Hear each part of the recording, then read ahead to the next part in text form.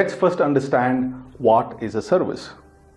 A database service is not something specific in a clustered environment or in a data guard environment.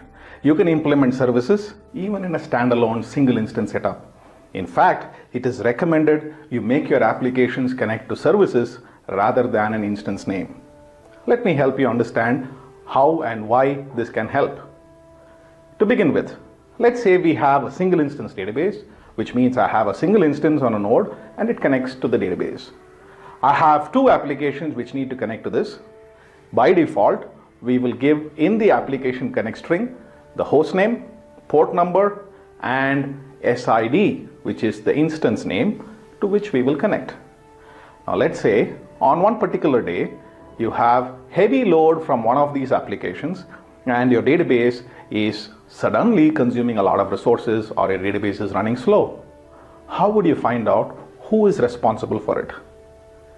Well, if you made both the applications connect to the instance name, you need to do a little more work to go and see in $session, $process and see who is responsible for that.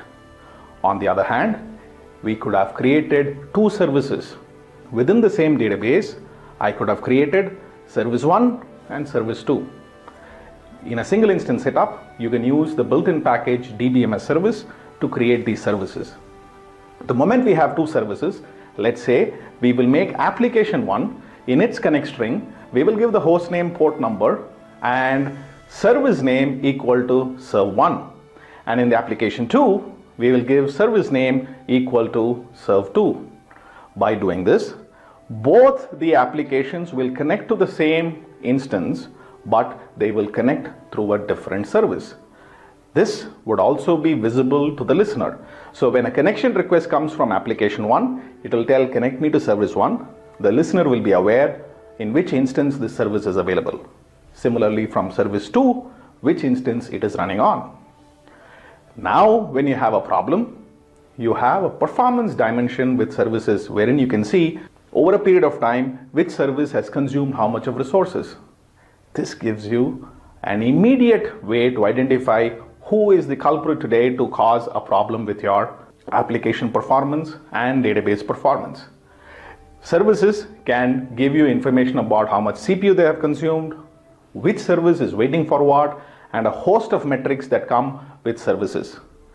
Number 2, you can also go and tell in case a particular service to which a session is connected, if it has more than a certain amount of CPU consumed or response time for a SQL, then you can generate alerts.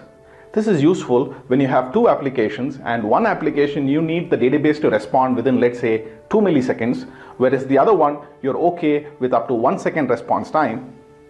The service metric will enable you to tell whether the response time is meeting your SLA. This is a very, very important aspect with respect to services. Beyond this, let's say you don't want one application to connect to the database, you can just stop the service. So you don't want application 1 to connect, you can just stop serve 1.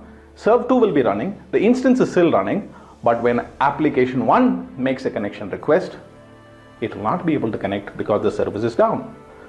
Beyond that, if you want to trace all connections from application 1 to see what it is doing, you can enable tracing at a service level. And beyond that, within a service, you can have modules and actions.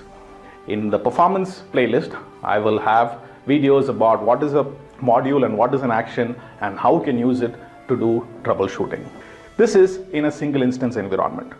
But services is the underlying framework with which high availability, failover, scalability is all implemented. Let's take a simple example where I have a 2-node RAC setup. I know you don't know how they've all come up so far, we will discuss about it, but let's assume you have two instances for the same database. You can create a service which can run on both instances. Thereby, you have obviously attained the ability to run the same service on two instances, which means when an application connects, it can connect to node 1 or node 2, which finally means an application now has two database servers with two instances, one each, and the same service running on both, so you have achieved scalability. On the other hand, I could have had two instances, but only one instance is running the service, and if that instance goes down, you can ask the service to fail over to the available instance. Thereby, failover can also be achieved using services. This becomes an underlying framework with RAC and Data Guard. We will see how services can be used in failover and high availability in later videos.